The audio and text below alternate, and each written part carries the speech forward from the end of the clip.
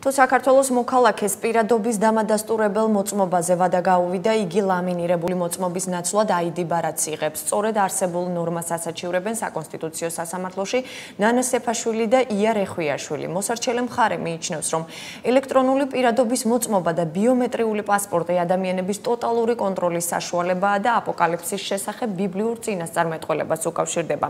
ისინი თავიანთი შინაგანი რწმენიდან გამომდინარე უარს აცხადებენ ელექტრონული დოკუმენტებით სარგებლობაზე, შესაბამისად ვერ იღებენ სხვაგვარ დოკუმენტებს და რჩებიან პირადობის მოწმობისა და პასპორტის გარეშე. აქედან გამომდინარე მიიჩნევენ, რომ სახელმწიფო მოქალაქეებს ავალდებულებს საკუთარი რწმენის საწინააღმდეგოდ მოქმედებას, რის გამოც ირღვევა რიგი კონსტიტუციური უფლებები.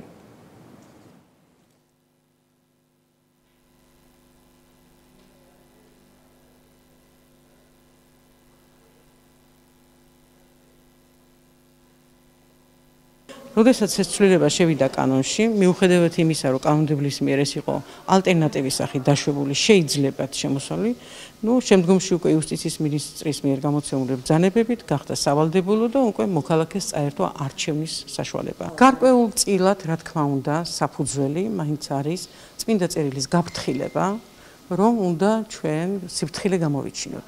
თორე ის რომ ჩვენ არ ვამტკიცებთ, რომ ეს არის ანტიქრისტეს ბეჭედი და აქედან გამომდინარე არ უნდა ავიღოთ. მოქალაქეთა შესახებ კანონი პირადობის და ბინადრობის მოწმობის შესახებ ეს კანონი ითვალისწინებს პირადობის დამადასტურებელი მოწმობის ძირითად დოკუმენტად პირადობის მოწმობას, სადაც შეიძლება სახით არის დაშვებული ელექტრონული მონაცემები. ანუ ვისაც სურვილი აქვს ჩვენი აზრით, ესე უნდა აიღოს პირადობის მოწმობა, ჩვეულებრივი ლამინირებული, ხოლო შეიძლება სახით, ანუ ვისაც სურვილი აქვს ჰქონდეს ელექტრონული პირადობის მოწმობა, მას სურვილი ჰქონდეს და შესაძლებლობა აიღოს ელექტრონული პირადობის მოწმობა.